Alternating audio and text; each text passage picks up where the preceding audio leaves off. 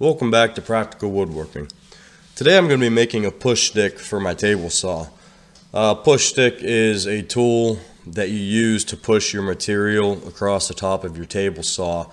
It keeps your hand at a safe distance away from the blade, and it also, the way it's designed or the way it's shaped, it keeps a downward pressure on the material as you're cutting it.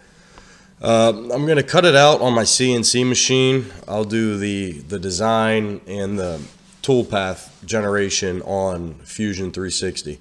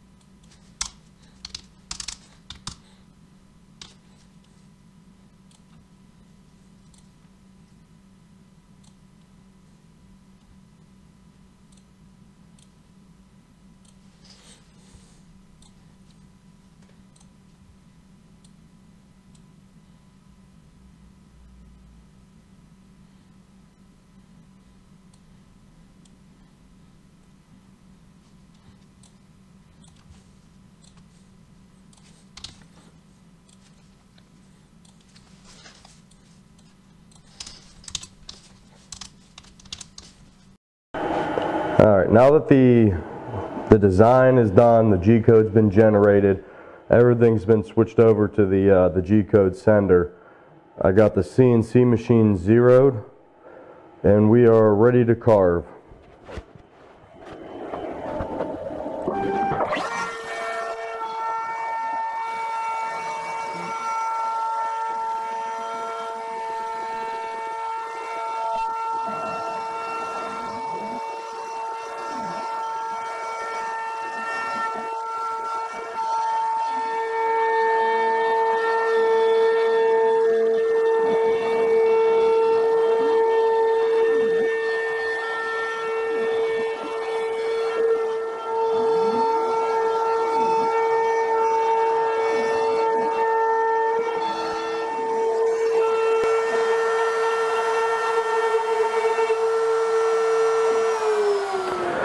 I got the push stick cleaned up.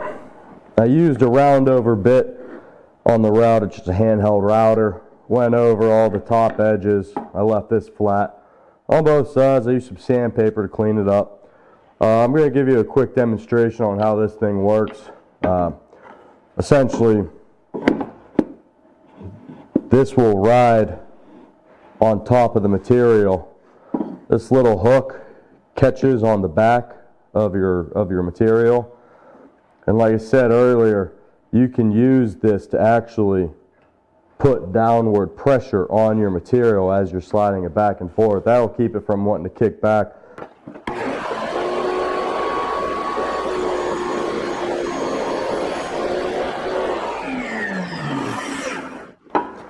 There you go. That's a quick little example. You would have to use something. It would be very unsafe to run your fingers like that with the blade actually up and running. That would be crazy.